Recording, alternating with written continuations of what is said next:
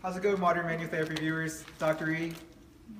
I had a question about how do I improve external rotation, and I don't work on this a lot, and I used to work on this a ton with subscapularis release. And many years ago, someone was limited in elevation or external rotation or otherwise, their scapula was just kind of coming along for the ride, and they didn't have good dissociation of the glenohumeral joints.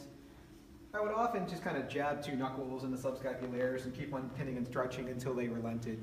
And they would cry, and I would say, like, suck it up, and we'd all laugh afterward, and they would feel better. But like most techniques, there are pain-free ways to do it. So now I just try to use a broad contact as possible, and I don't really know if I'm on subscapularis or not. But what I want to do is I want to just at least pin the scapula to the side. Does this hurt? No, just not. Okay, good. Good point. There.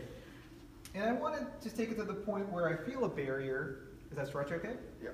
Good. But instead of just mashing away and really forcefully getting the tissue to release, let's just call in the external rotators to reciprocally inhibit the subscapularis, which is an internal rotator. So go ahead and elevate, and you can almost externally rotate as well. Good. And hold that.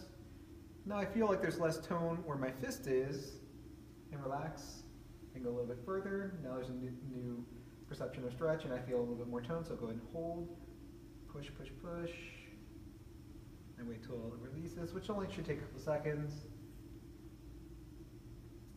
And push, relax, and push back, and relax. And if that's particularly painful, you could also just do more scaption, you can do more of a pure external rotation, but that should all work on inhibiting that's tight or otherwise hypertonic subscapularis, and then improve external rotation without doing the stretch.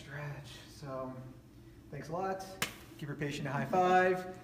Like us on Facebook. Subscribe to us on Instagram, YouTube, and Facebook. It's all Modern Manual Therapy. Join our email list. Check out edgemobilitysystem.com. I'll see you later.